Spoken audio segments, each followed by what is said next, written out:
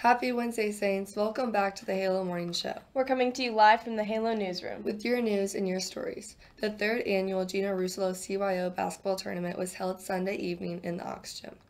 On the girls' court, the Air Ballers finished off the STA Softs in back-to-back overtime games. Abby Siebel dominated the defensive glass and sent her teammates off and running. Olivia White was a standout for the Softs. Referee Molly Hartnett was impressed with what she called a very unique style of basketball. Senior Kate Davidson said of her team, Jackson Mahomes, who lost both games, we just really had a hard time scoring. Marika Davis nodded her agreement. The event attracted quite a crowd, estimated by scorekeeper and artist Timmy Akinwinton as a pretty good number. Thanks to Stuco for a great evening. Good times were had by all.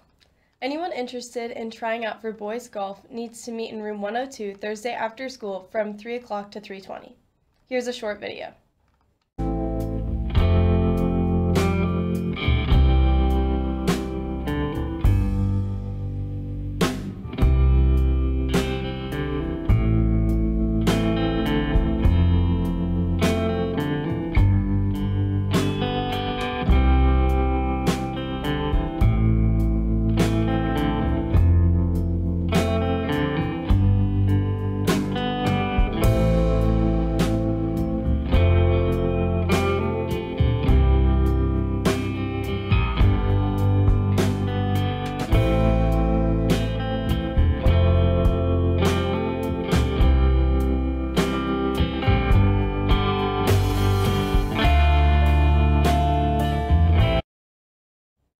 There will be a Teens for Life meeting tomorrow in room 206 at 10:30.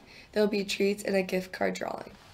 Your boys basketball team lost a tough road matchup against Rockhurst in Tuesday 51-42. After being down 14 at half, the Saints cut to deflect to 3 points late in the game, but couldn't quite get over the hump. Thank you to all of the fans that attended the game. Let's fill the stands this Friday at home for a boy-girl doubleheader against Blue Valley West. And here are Sources of Strength with some news. Hey Saints, I'm Jackson. And I'm Allie, and we're members of Sources of Strength. Today is the third Wednesday of our February Friendship Campaign. This means we have more students and teachers to recognize for their positivity. That's right, so without further ado, today's winner is Katie Berkmeyer. Katie always makes others laugh and keeps life joyful. She never turns down the opportunity to say hello to others and talks to everyone in an effort to have everyone involved. Congratulations, Katie, and please continue to spread your positivity throughout the school. That reminds me, we have our Instagram to keep fellow students informed about our campaign. Oh yeah, that's right. Our Instagram's username is sos.aquinas, and we post inspiring quotes every day for February, in which we call it 29 Days of Love, so make sure to check that out. Along with 29 Days of Love, we plan to put pictures of you guys in a display.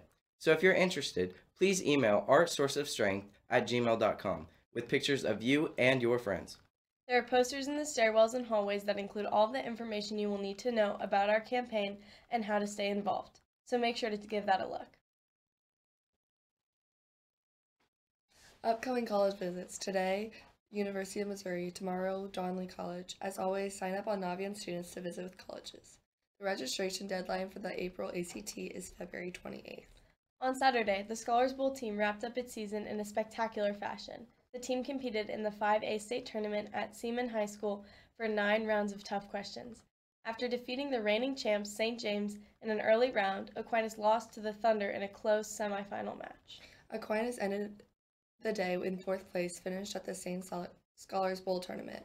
Congratulations to the whole Scholar Bowls team, and especially the students that represented Aquinas at the state tournament.